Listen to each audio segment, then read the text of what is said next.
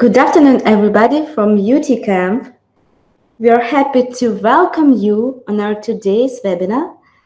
And today we are going to talk about localization engineering and about all the small and big ways in which language service providers can use terminology to make the translation process better for everybody. While we are waiting for the rest of the audience, please type any sign in the chat so I will be able to know you hear me well. So we are proceeding. And I need to say that we are broadcasting all our webinars on YouTube and on Facebook at the same time. Join us there and follow our official Facebook page so you can see the link in the chat window now. We really appreciate your feedbacks, so you're welcome to share, like, or comment on our videos. And of course, we are happy to invite all of you to our UTICamp 2019. It will take place on July 22nd, 28th. And it will be a whole week of presentations and workshops on translation industry trends, open air networking in a pine forest on the riverbank. In order not to miss any news about the upcoming conference, join our Facebook event. You can see the link now. And our early bird registration is in full swing now. Register for reduced fees by May 1st. Visiting UTICamp 2019 is a good reason to take part in the biggest industry event in Ukraine. To combine conference participation with family vacation or even work. To listen to a presentation by translation industry experts and simply to get some reboot. So just visit our website, utic.eu, and apply as a participant.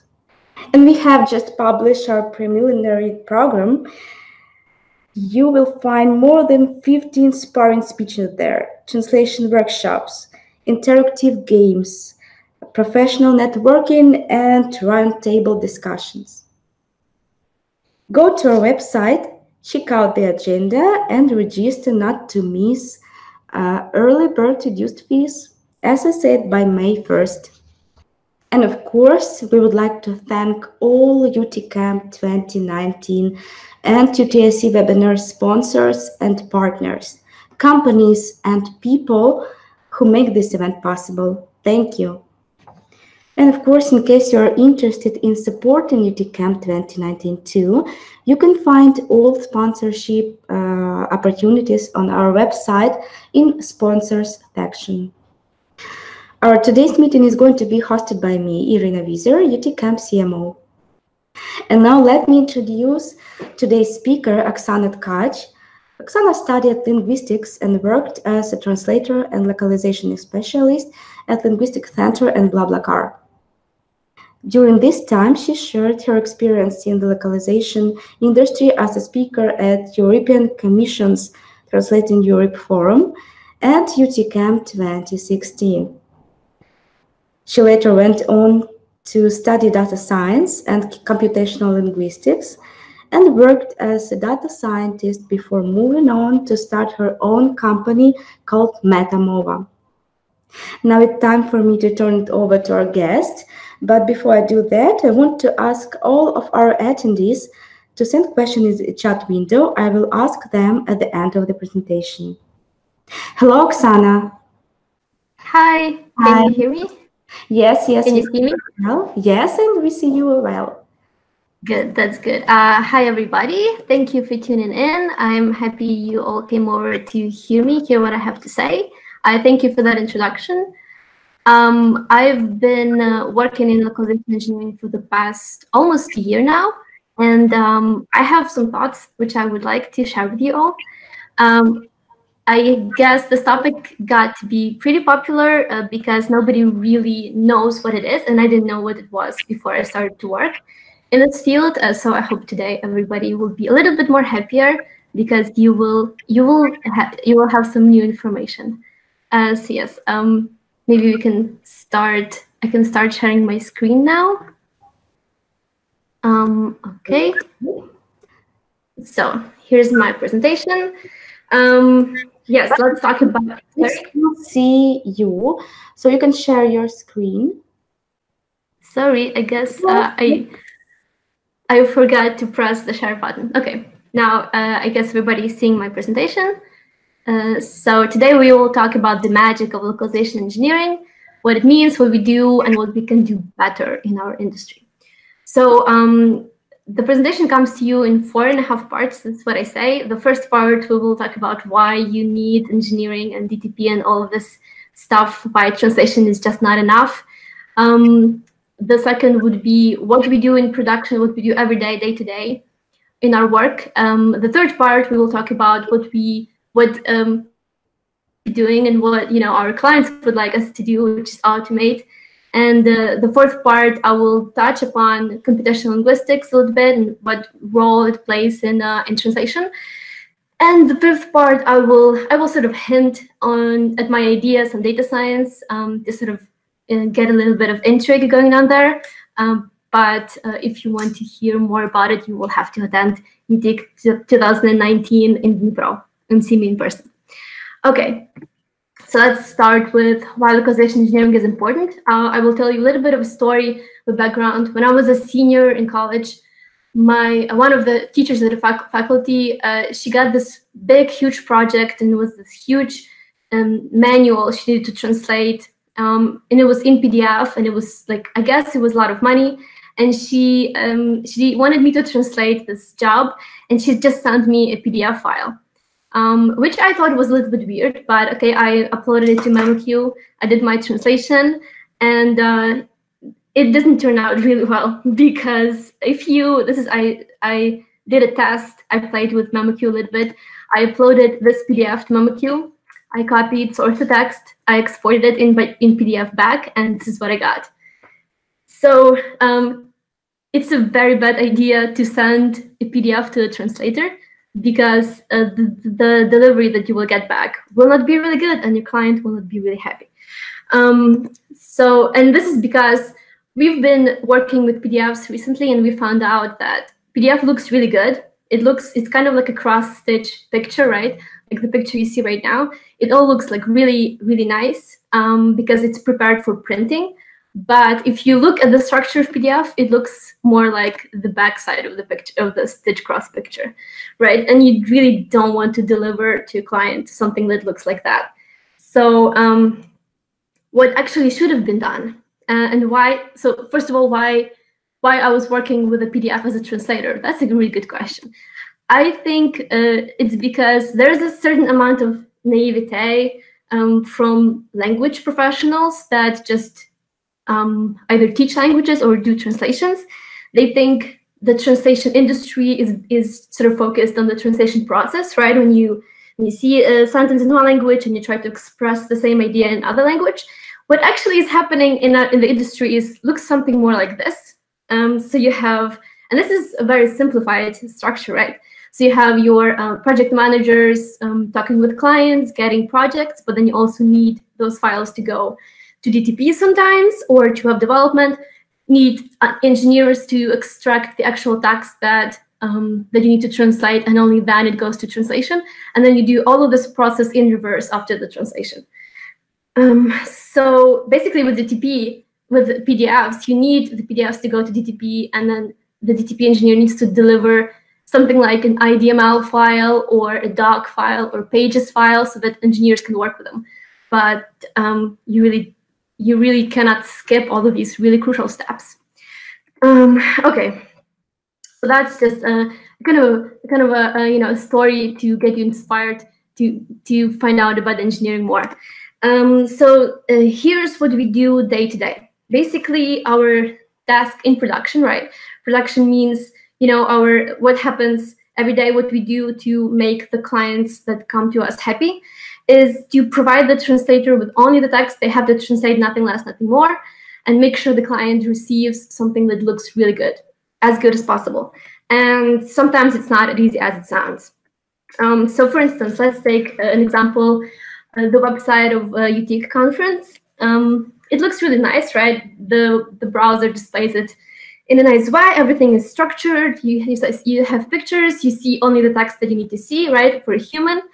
But in fact, what the browser really sees is this.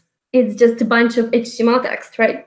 And what the engineer needs to do is to extract the human text, the text that the humans will see, and send it to the translator to be translated. So we don't want to send you all of these characters because we don't want you to do the work of finding which text to translate. And in fact, what we want the client to send us, this is basically the biggest misconception. When somebody wants to translate their website, they tend to send us HTML pages for translation, which, I mean, I can extract this text from the HTML page, but it's just not the right way to do it.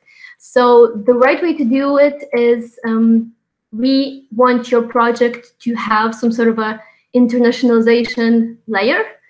And that is something that your web developer needs to do, or the platform on which your website may be hosted. Sometimes they also have these internationalization features, and that means that all your strings that appear on the website should be already extracted from HTML and put somewhere in a file like a comma delimited file, CSV, or in a JSON, or in a properties file. Or you need to have an option to export them in either XLeaf, this is a translation industry format, or PO format. So you really don't want to work with HTML when you are translating websites. Basically, what the translators, what engineers do in production is we get these files and we try to put them in XLeaf, the translation industry standard XML format, so the translators can see very clearly what needs to be translated and put the translation where it needs to go. And XLeaf is a pretty handy format.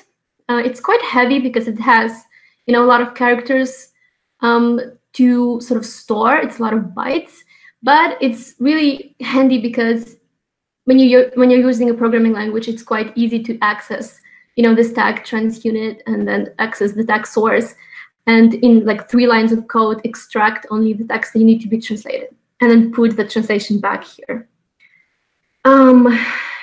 But in real life, this looks really nice, right? You see only the text, the human text. But in real life, usually what happens is we get something like this. So we will have the human text right here, but the string also contains some HTML code right there. And so the task of the engineer is to make sure that the translator does not see this pesky HTML code in their file to be translated, because they may either get confused and not know, or try to translate HTML code, or mess up the HTML code, which then later it will not display correctly. So this is something we also have to deal with. Another interesting case, which happens quite often, is consider this message: get our 50% off promo code. It has it looks like a normal promo message that a lot of websites, a lot of companies would use, and it doesn't look like anything special. But in fact, when it comes to programming, it will display something more like this, which looks really weird and confusing. You got these weird %s things. But basically what this tells, this is the programming language Python style of writing a string or printing a string.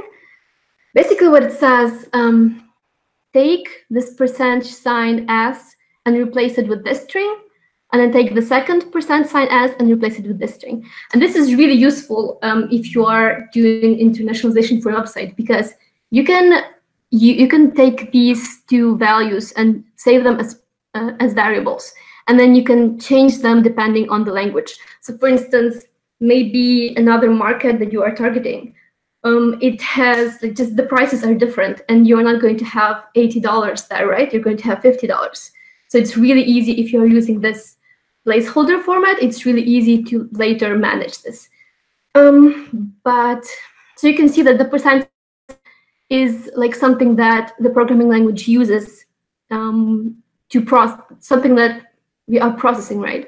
But we also have this percentage sign that displays as a normal character, which gets a little bit more confusing, because how do you tell the programming language that this is just a character? And the way to do it is to put it twice.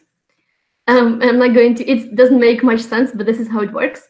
And so my task as an engineer is to deliver this to the translator, right? I need these placeholders to not be changed or edited or moved, and I really need them to be in the translation. So I'm going to lock them as a placeholder. And then I need these two percentage signs to display as one percentage sign to make your job easier. So this is something that we do day to day. We deal with confusing strings like these. And this percentage sign reminded me about this one podcast episode that I listened to recently. The podcast is called Reply All, and they had this episode called The Roman Mars Mazda Virus. And it was about the fact that there's this podcast called The 99% Invisible. And when this one guy tried to play it on his stereo in his Mazda car, it would break his stereo, but it was only this one podcast. The other podcasts played just fine. And when I was listening to this right at the beginning, I thought it must be something about the percentage sign. And if you listen to this episode, it's really fun. They make my job sound really fun, but they basically investigate what would break the guy's stereo. And yes, it turns out that it's about the string, and about text that was supposed to be for humans, but the computer somehow thought that it's the code that it should process, and it just broke everything. So I really recommend you listen to this, because if you want to sort of understand what engineers investigate day to day. Okay, the last point I'm going to make right now is I want to mention encoding. So encoding is always a huge problem if you are translating to many languages. If you have more than 20 languages, you have different alphabets.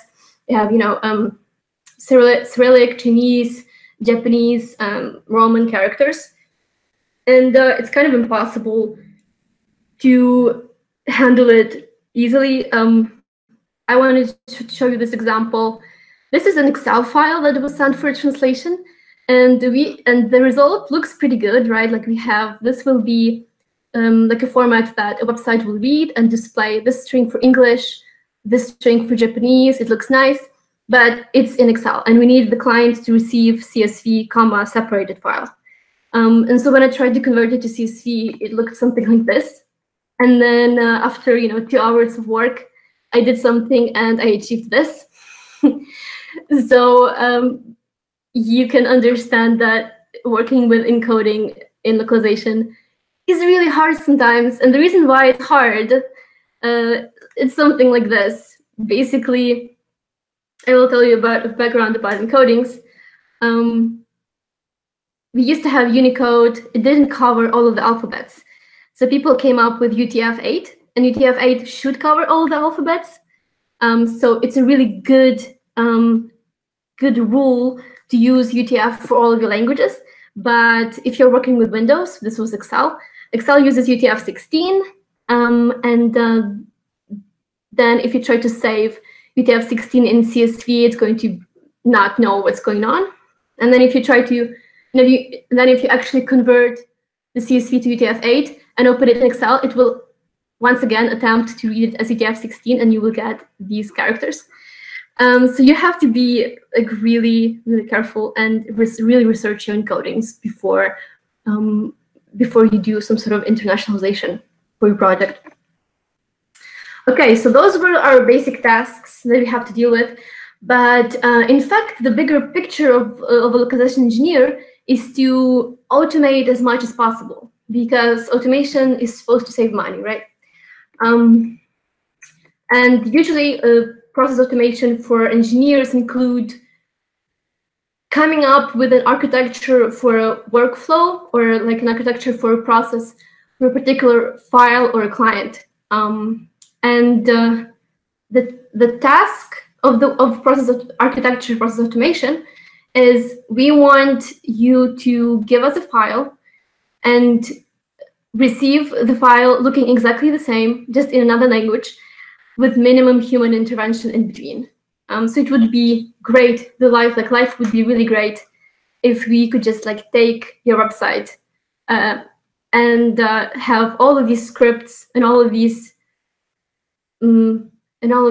algorithms just do all of the work for us and just send the text for translation to the translator. I can't really demonstrate. I cannot really show you workflows that we use for our clients because that's confidential. But Trados has a really cool example, and it's like in open access to demonstrate how workflows work. And in Trados, it's called task sequences. It's basically all of these tasks in Trados are algorithms and scripts that will process your files. And what you do is you just stack these steps one on top of another in the sequence that you want them to run. So here, what we are doing in my selected tasks, we usually will take your original file, convert it to XLEAF format because it's a standard, then copy that file for all target languages that you have. We will analyze files to do a word count. That's also an automatic task. Pre-translate them, so we will extract all of the matches from translation memory. Somewhere in between here, human translation should take place. And after the human translation, we will update the translation memories with new translations and then export the files. And all of this is supposed to be automatic. So yeah, it would be really, really great if we could just automate all of the things and something that we work on. But in reality, it's really not always possible. This is my phase now after 1 year of working here. I was so excited to come in, and I was thinking we should just script all of the things and process all of the files. But now I'm realizing that it's really not always possible, which is kind of sad. Here's the reason why. So computers, it's a very simple thought. Computers cannot distinguish between language code, language and placeholder, and all of this other stuff, right? All the information that we feed to computers is just a set of characters, and engineers need to know which characters should go to a translator and which characters should go to the computer. And I've done some research on this. I've researched, can I train a classifier, like some neural network that will help me with this? But it's really, I've discovered that it's really not possible to distinguish. So look at this example. We have basically a set of characters, right? But a human will immediately see that, first of all, it's a JSON format. So an engineer will parse this string as JSON and sort of block the JSON part. So now we've blocked all of the keys that we don't need the translator to see. And now we have only this string. But that's not all, because the string, again, contains HTML. This happens a lot. And it's not just HTML, it's escaped HTML. So we also have these weird slashes that tell us, hey, this quote is part of the HTML, not part of the JSON. And we need to take that into account as well. And so the engineer will do the second step and block all of the HTML. But still, that's not all, because we have this weird entity thing. So these are basically character entities that browser will change to real characters, so that the human that looks at your website sees a normal character. But in the code, it will look more like this. And this is a character for non-breaking space, which will display as normal space, so as nothing. But we really need it to be there, because non-breaking space tells the browser not to move next text to a new line. So we need it to stay there.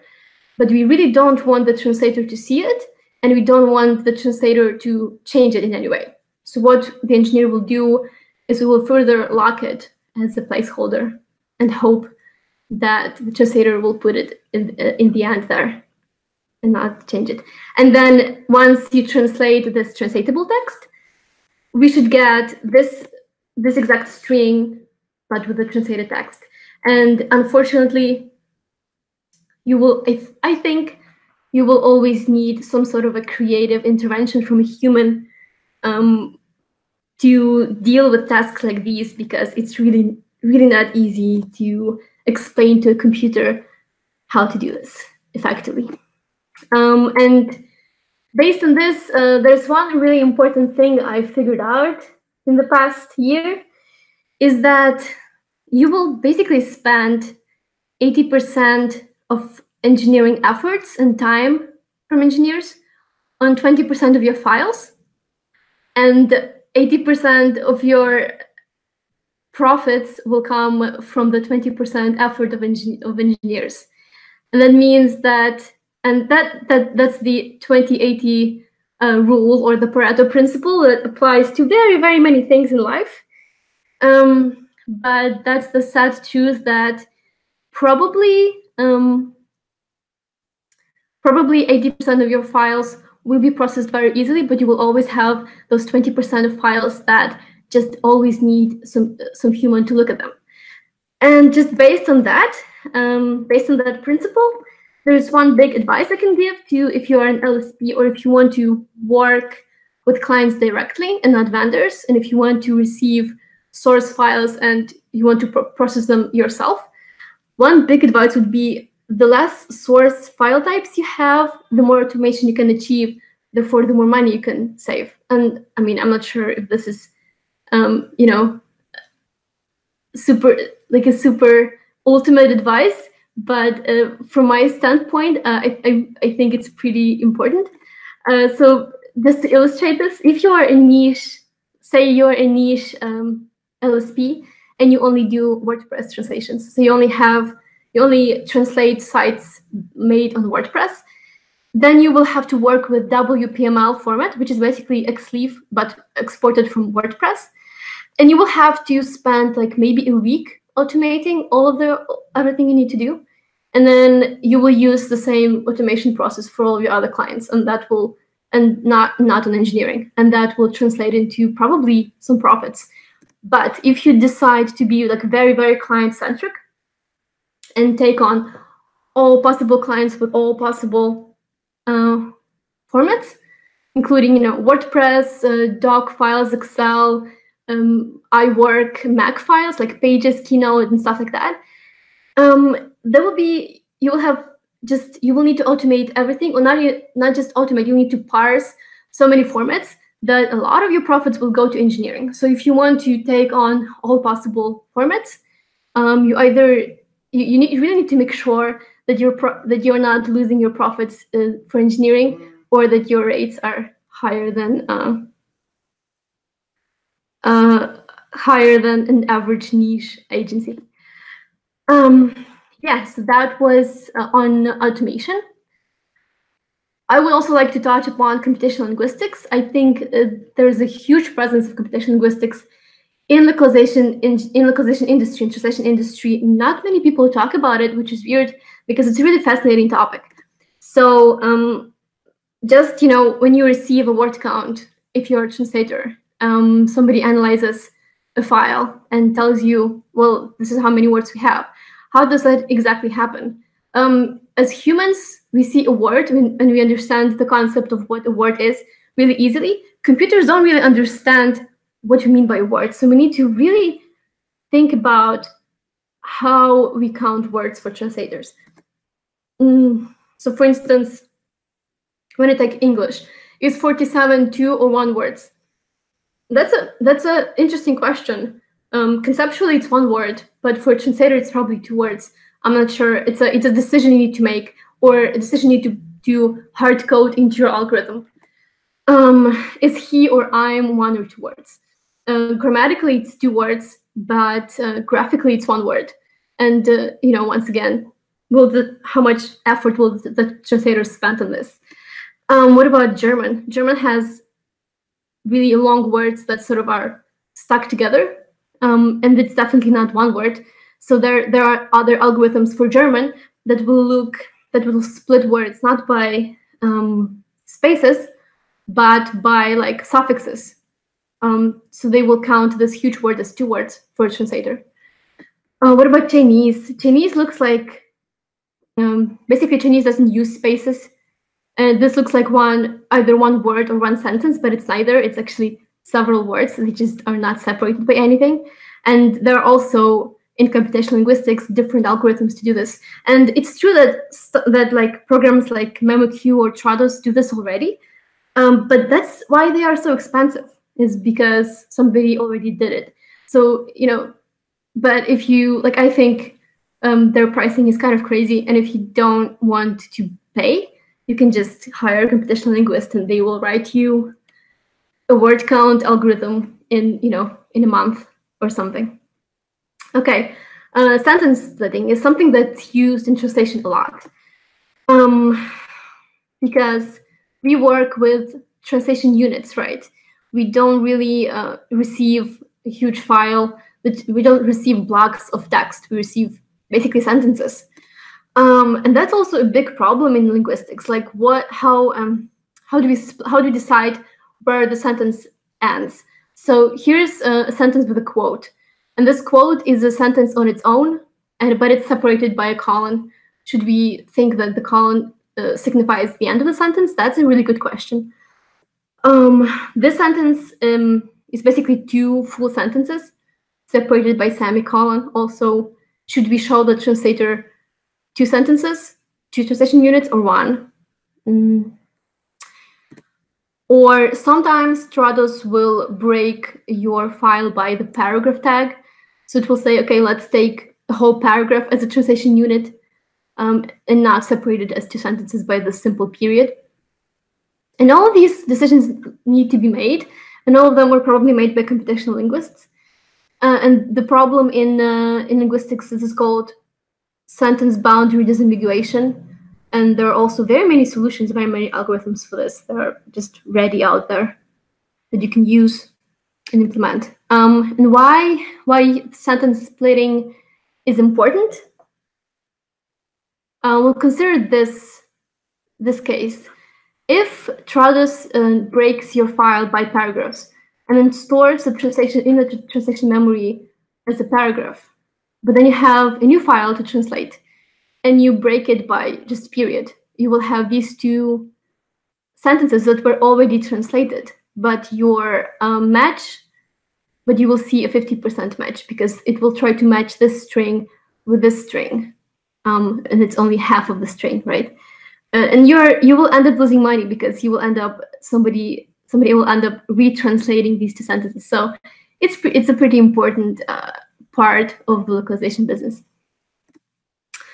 Okay, another important thing that we do a lot in our everyday work is finding and locking non-translatable or substitutable text. So basically something that the client doesn't want to be translated, or that something that we can easily just substitute later and not pay for translator efforts.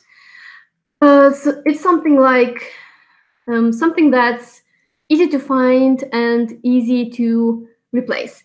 Stuff like dates. Dates, people usually either want them to stay the same, or they can very easily change the format, but you don't have to send it to the translator. Sometimes it's cheaper to lock the dates and replace them later. Something like links. Links are important because we don't want you to receive them as just a plain text, because sometimes you will accidentally delete a character and the link will break, and that's not great. So it's much better to find the link and lock it, and then localize it, let the web developer or the engineer localize it instead of the translator. Stuff like emails. The same with links. We just don't want you to break the emails, so we have to write a script or an algorithm that will find all emails and not send them to the translator. Stuff like addresses. Maybe you already have address translation, or you want it to stay in English. That's understandable. Stuff like names as well. Sometimes you want them to be blocked. Sometimes weird text is extracted for translation. So for instance, like names of files for some reason end up in translation. And that's something we also really need to find and block, because we don't want you to see them, and we don't want to give you more extra work. We want you to receive only the stuff you need to translate. And the solutions, the ways we do this, are pretty simple. We usually use regular expressions. In computational linguistics, it's like the basic, very main way to solve most problems is regular expressions. And sometimes we use gazetteers. Gazetteers is basically just a list of most common, let's say, country names, human names, date formats, so that we can, match, say, Auckland. If we have a file with all possible city names, and Auckland is in there, that we know that it's probably a city, and we want it to be locked. Okay, glossary tech. This is my favorite topic. I have not seen a lot of people do this, but it's a really cool thing to do. You can find or extract glossary terms automatically using this algorithm in computational linguistics called TF-IDF, which basically means it's term frequency multiplied by inverse document frequency. And it's basically a formula. And what it does, it finds you the words that in general are used rarely, but in this particular document that you're analyzing, it's used frequently. And that means that it's an important word for this particular document, and you should probably look at it and probably add it to your glossary. I found this really cool visualization, and I'm adding a link so you can later go check it out. It's an NLP engineer. This guy creates this really nice visualizations with words and language. And so he basically took two files, it's Alice in Wonderland and Pride and Prejudice. You can enter any word here. He used find. It's not a great example, but it's visually, it looks pretty good. So you can look, okay, how many times does find appear here?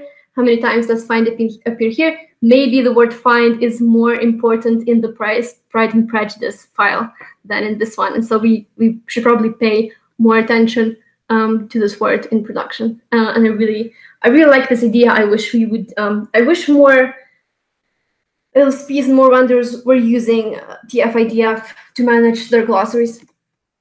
Another cool thing for glossaries we can do is lemmatizers.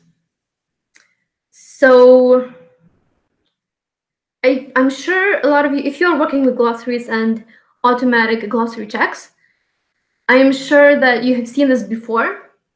For languages like Ukrainian, for languages that are synthetic, they have a lot of different forms of one word. In English is an analytic language. It usually has one or two forms of a word, and additional information is just added. You add additional information by adding more words, right? In Ukrainian, you will just change the actual word.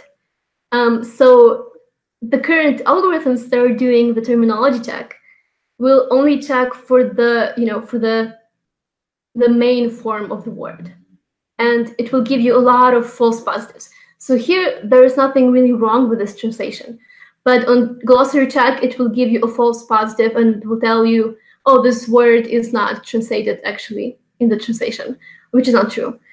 We could use lemmatizers. Lemmatizers are basically these engines or algorithms that will take a word and they will use morphological rules of languages to generate automatically all possible forms of a word without any additional human work. And in that way, if you are using a different form of that word in the translation, it will actually be caught and be seen and will count as as a correct translation and show you way less false positives. I think this is a really cool idea that more CAT tools should be using. Okay, so this is my last slide. I've told you about what we do, what localization engineering is all about, but I think that in our industry we should be looking into data science more, because translation industry is a data-rich industry. We are literally trading information, languages information, and there are very many cool applications that we could be using, but we are not, because we're looking more at delivering a file instead of improving something like your own neural machine translation. And there are very many cool recent advances. For instance, you can now fine-tune neural machine translation. You can take clients' translation memory and fine-tune an engine to adapt it to that client's needs, and that will probably need way less post-processing. And there are other very many cool things. I don't have time to talk about them right now. I will talk about them in Dnipropetrovsk at UTIC 2019. I will basically expand this one slide to 1 hour speech or 40-minute speech. And I will also talk more about how translation businesses should be integrating big data best practices into their business. They should be handling their translation memories in a different way, and why and how we are basically siloing our data, and why we should be sharing it instead, because it would benefit us all in very many different ways. And I will also talk about why machine translation will always need human translators, because we need to keep it up to date and we need to keep it better. But all of those things, that's just a little preview for you. Unfortunately, I really have no time to expand on this right now, and probably need to finish the presentation at this point. It's already 45 minutes. Okay, so if you have any questions about anything I talked about, please ask them if anything was unclear. And yeah, thank you very much for attention. Thank you, Oksana. So thank you for showing us all the, internal kitchen of localization engineering. So all of us, I think we feel a little bit of like localization engineers now. So yes, we have some couple of questions.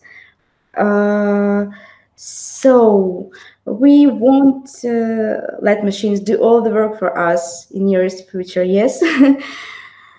Oh, definitely not. It's I would say it's pretty impossible from where I'm standing. From my admittedly limited experience data science, but I do know some things about it, and it doesn't look like everything will be taken over by AI anytime soon. So. Okay, so do you think we will have some situation in nearest future when we won't need to translate from scratch at all, but only using the post editing? Oh yes, definitely. I think that is exactly what will be happening. The difference is either the empty engine will adapt to your particular style of translation or to the needs of that particular client or that particular field. So you won't feel like you need to edit so much, and it will feel way more natural. But I mean, it doesn't. I don't think it will touch like art translation, or definitely not poetry and stuff like that. But for like your everyday translation tasks, I think you will just get more done. I don't think you will get less work. You will get the same amount of work. You will just be doing way more content. Mm-hmm. Thank you. And we're also asking you to share some information about the tool for checking the tone frequency. It's really interesting. Oh, TF-IDF.